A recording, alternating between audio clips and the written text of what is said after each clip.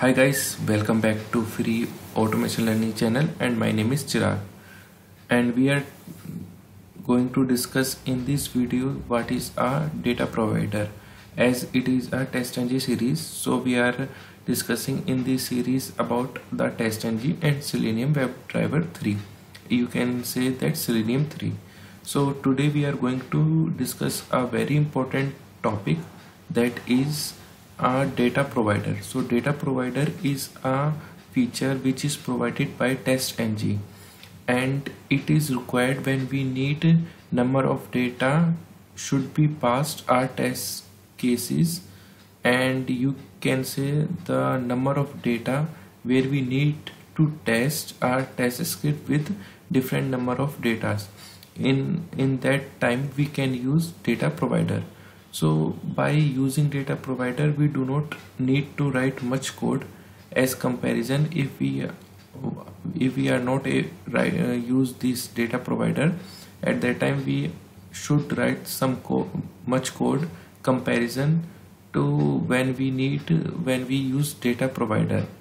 So it is a very useful feature provided by TestNG.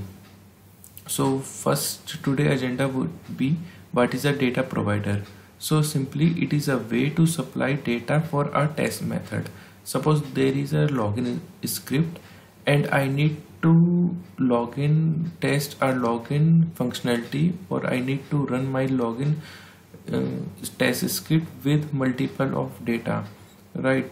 Maybe there is 10, 30, 500, 50 at that type of data. So at that time we need to use data provider if we are using TestNG, and if we are using core Java framework, at that time we need to write our code to handle such scenario, right? And second point is, what is a popular, why it is popular and important. It is popular because you can see in current scenario or in current market we need to test, or you can say that product manager wants to test their application with multiple of data so that they can cover much possibility of data in the application. So that's why it is required, and it is a important. And why it is popular? It is popular because it is very easy to use. And third point is written time of data provider. So this is mostly if you can go, or you may also face interview. The interview definitely ask what is the written type of data provider. So written type of data provider is two-dimensional object array, right? So you should understand this, and this is very important point about data provider, right? So this is all about the theory part, and let me write the code and we will discuss how this data provider will work in this with Selenium, right? So let me open my Eclipse, and this is my tutorial 7. So I'm going to, here I do not need to use static void main because I will use TestNG, right? And first my scenario would be, I will discuss what would I'm going to test in this scenario where I need to search multiple data in Google search. So I will write a test case. In this test case my Firefox browser will open and it will search multiple data, and after every search it will close the browser and again it will open the browser. So you can easily understand how I write the code and how this code will work, right? So first I'm going to create a public void method which is setup. In setup we will use system.set properties,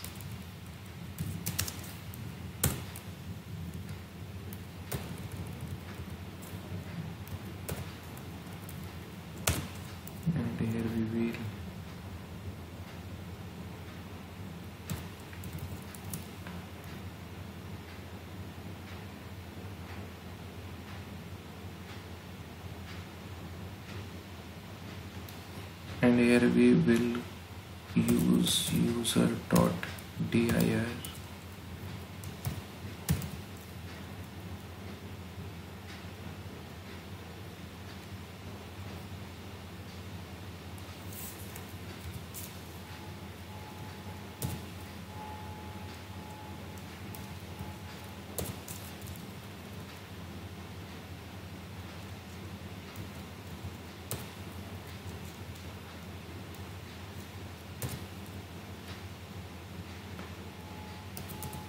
and we'll write drivers.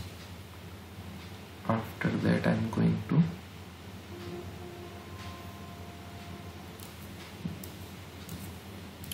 because I'm using a Selenium WebDriver 3, Selenium 3, so I need to pass Gigo driver, right? So maybe there I have to write driver dot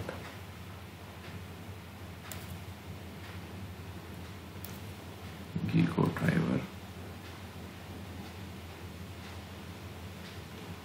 and we'll close this. After that, let me declare WebDriver is equal to driver is equal to new Firefox. Here we will just use maximize.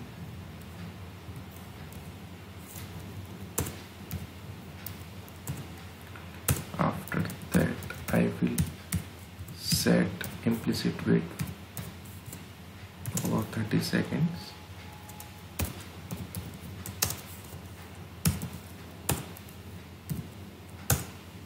And we'll call Google http www.google.com, right? So let me just take and copy this line from my previous test script to save the time and confusion. So this would be my this, and now this is my main test, which name is search keywords.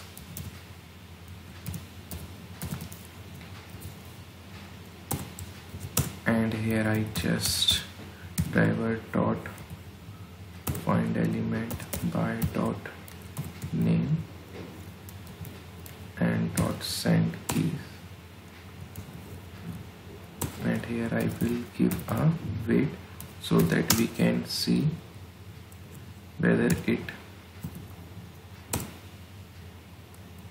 is working fine or not, and just put in this try and catch, right? After that I am just writing one more method, would be a tear down, which close my driver. So this is a basic test script which we had discussed in my tutorial 5. Now the logic has become for the data provider. So I'm going to create a new method, public void. In this method you pass read data, and here we have to put the object and double dimensional array because we are using data provider. So friend, the method which you have to use as a data provider, you should give the annotation as a data provider here as I had given. Now just give me a moment I will complete this method, and in this method I need to pass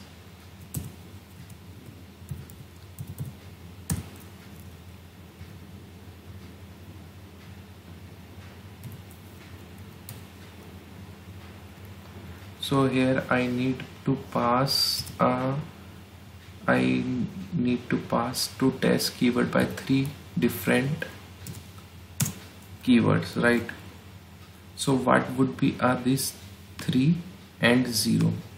So basically you can see that 3 means this data provider will run in 3 times, because this comes for row and this comes from columns, and 0 means I am passing one word or one keyword.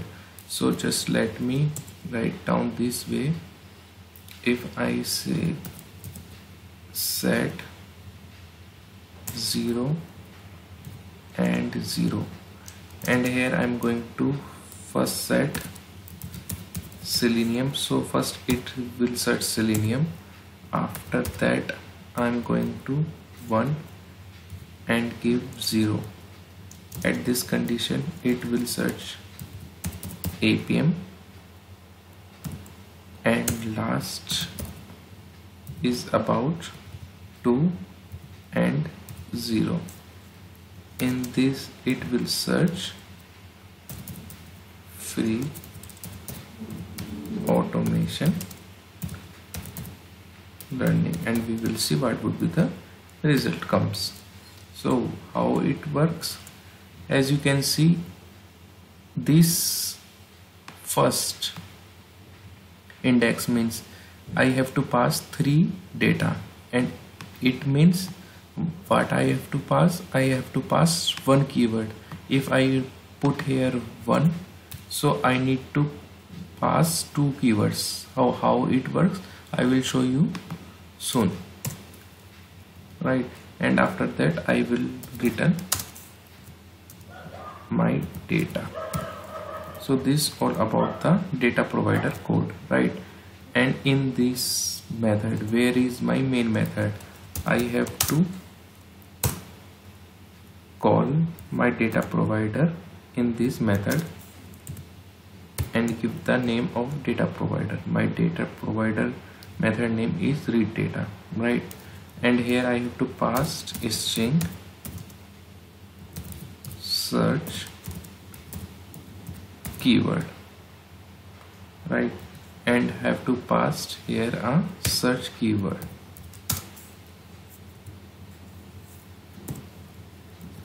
So friend, if I have to pass here 1, so here I have to give string 2, because as you know that array start from the index 0, right?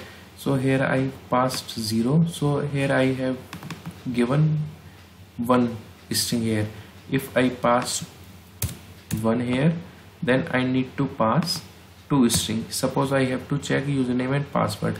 At that condition I have to, this 3 means number of data, so we have 3 number of data, and it means number of parameters, so we have a 2 parameters, login, a username and password. At that time we have to pass this, but in my case I have to pass only 1, because I am just going to search the keyword, right?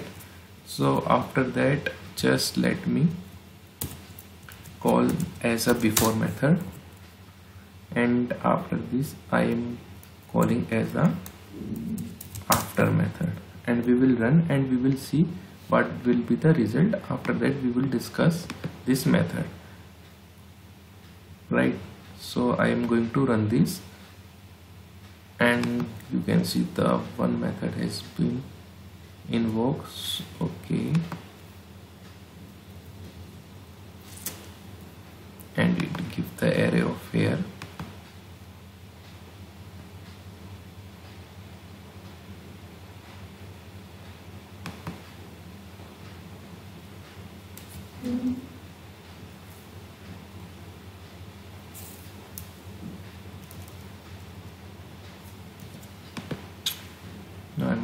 to run again.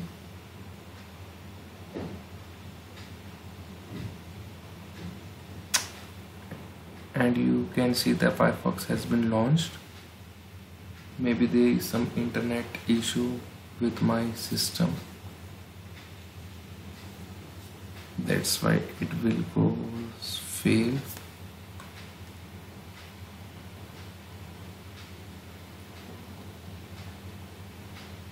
Let me switch.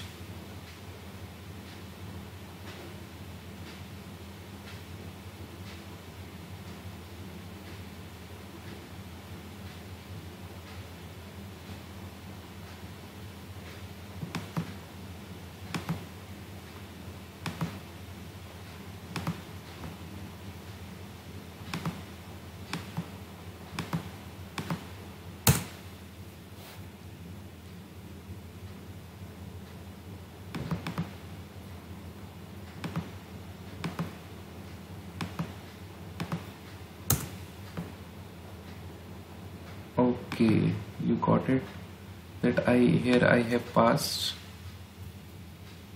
4 W's, so there would be a 3. Now I will run this again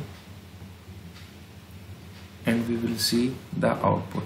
So this is a silly mistake which I did it here. I passed 4 times W, and now you can see the Firefox is launching again, and here it will pass Google, and you can see first parameter is pass Selenium, right?